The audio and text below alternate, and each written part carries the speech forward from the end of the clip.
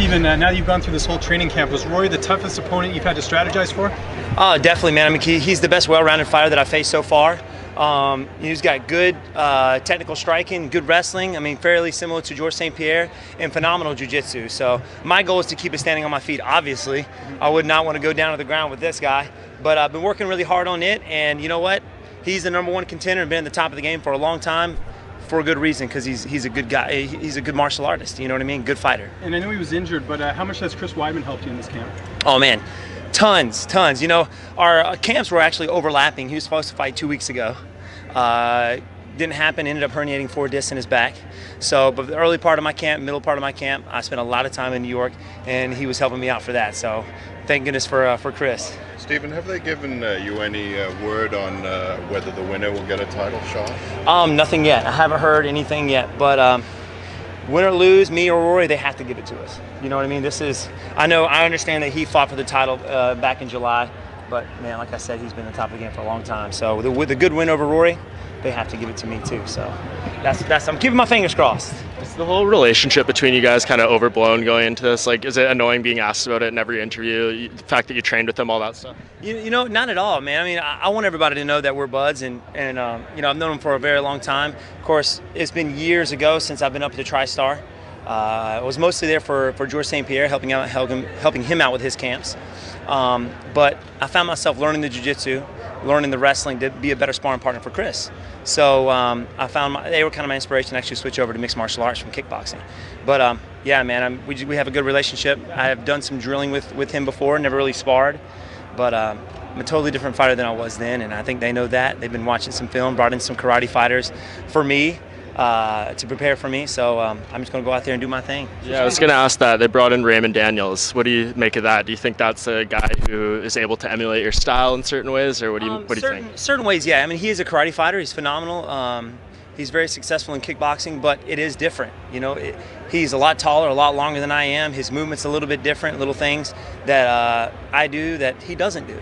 So there's going to be some differences, but you know, Rory's bringing him in to get used to the movement. You know what I mean? It is a different movement, and it's very frustrating if you've never been standing in front of somebody with that type of movement. So they're going to be prepared. It's going to be a tough one. I'm prepared for a tough fight. So how hard is it to face a buddy in the octagon? You know, it kind of sucks. You know, I mean, it really does. I mean, I never thought I'd be facing him. I didn't, but we kind of talked a little bit before we announced it in Vegas. So they kept us on one side of the room right before we were to walk out, kept the other fighters on the other side of the room. We waved at each other. We met in the middle and just started chatting. We're like, hey man, we understand this business, and you know, we're going to be friends before and after the fight. So he seems to have a lot going on between impending free agency, a baby on the way, all these things. Do you think that's going to affect him at all coming into this fight, or is it going to make him more focused? You know, I'm prepared for the best Rory. You know, especially after a loss. I didn't become the fighter I am after my loss to Matt Brown. So I expect him, and that's what I want. Mentally, I want to be prepared for the best. If I'm thinking, oh, he may not feel this way, he may not be the same after that fight with Robbie Lawler, I don't like to think that. I'm thinking I'm facing the toughest Rory MacDonald Saturday. So to me, I don't think it affects him. We talk a lot about all the different places you've moved around and trained in different places. But Dad has been with you from Jump Street. What's it mean to be on this journey and at this point, always with him, getting to share every moment of it? You know, it's unreal. Actually, the very first UFC I went to, I think it was UFC 3 in Charlotte, North Carolina, where Kimo gets his ponytail pulled out. I'm like, it was just me and Pops, man. And we were out there hanging out, and I told him, I was like, listen, man, I want to be in the UFC one day. And it took me a while to get here. You know, focused on kickboxing at the time. But man, the journey's been awesome, and to have him by my side. I mean, what other sons can really actually do that with their fathers, you know? So it definitely means a lot, and I know it puts a smile on his face no matter what. How old were you back then?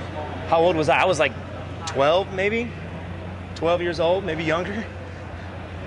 What do you think about the new weigh-in rules tomorrow? You know what? I love it. I love it. I love the fact that we have to come in 8% of what we're going to be weighing. I walk around at 185 now.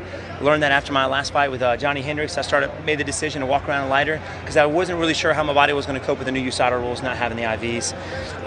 So I started walking around lighter. I feel great, just as strong as I was at 200. or 195, but I feel so much faster.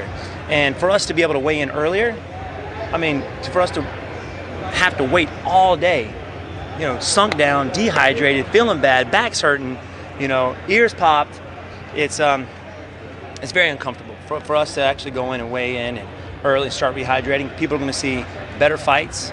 Nobody's going to have that, you know, that lack of energy because of the weight cut. I think people are going to be more impressed with the fighters.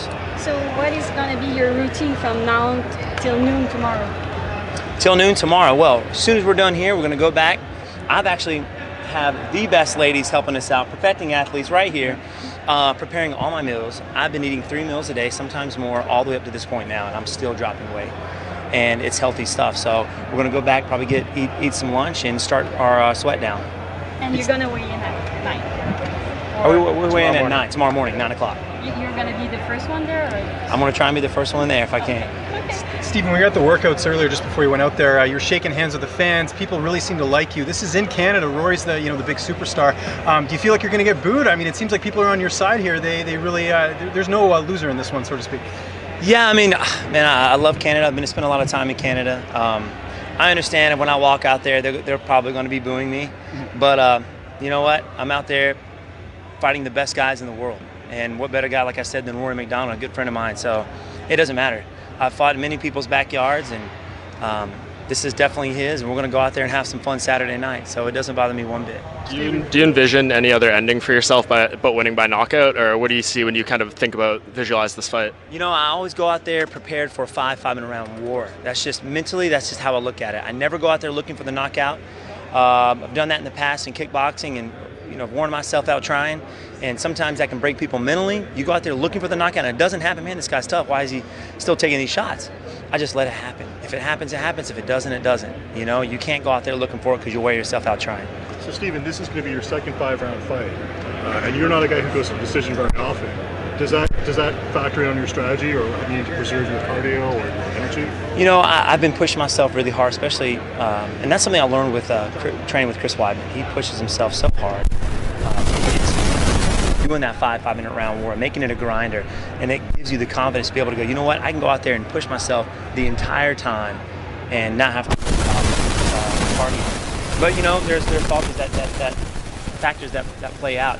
Coming into a new place and fighting in front of thousands of people, it can affect you.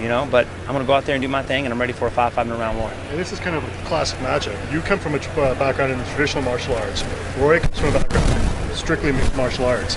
Does that put any kind of a special bonus on it for you to be like, you know what, this is two of the most technical guys in two different aspects of the sport getting to fight? You know what, that does. It actually excites me. He's a young fighter and he's always evolving. So what excites me the most is, he knows my game, I know his game, I know what he likes to do, I know he knows what I like to do. So what new is he bringing? What's he going to bring out there that's new? And am I going to be able to adapt to it? I'm out there. There's a lot of variables that you have to think about when you're out there fighting. It's not just, people just look at it as just throwing hands and feet, like Neanderthals, just trying to hit each other. And that's not, man. They're strategists. You got to have a good strategy when you're out there and be able to adapt when you're out there. There's a lot of things going on in here as well. And if you got anything new that you're going to surprise us with on Saturday night? Man, you just have to tune in. You just have to tune in. Right. You just have to tune in. Stephen, when you're not in the gym with your dad, are you able to sort of separate the coach-dad relationship, or is it always the same relationship? We separate it. When we're in the gym, as soon as we step foot, I know he's the man. And I respect him. He's trained a lot of fighters, a lot of world champions, so I know he knows what he's doing. And you see other fighters like, Roy Jones Jr., Mayweather, the father-son duos just don't happen. And I think it's because maybe the son gets a little big-headed and thinks he knows a little bit more than what Pops knows. My dad's been doing this game for a very long time, and so I listen to him. Outside of that, it's just hangout time. We're just father-son. But we know how to separate. I think that's what helps us get through a lot of these things. Of course, we butt heads every now and then, but all in all, I love the guy, and I know he wants what's best for me. He looks like you don't want to get on the wrong side of him. Oh, no. I definitely don't, man. I mean, he's a bad dude. Everybody's like, can you take your dad yet? I'm like, if there's rules, yes. If there's no rules, not a chance.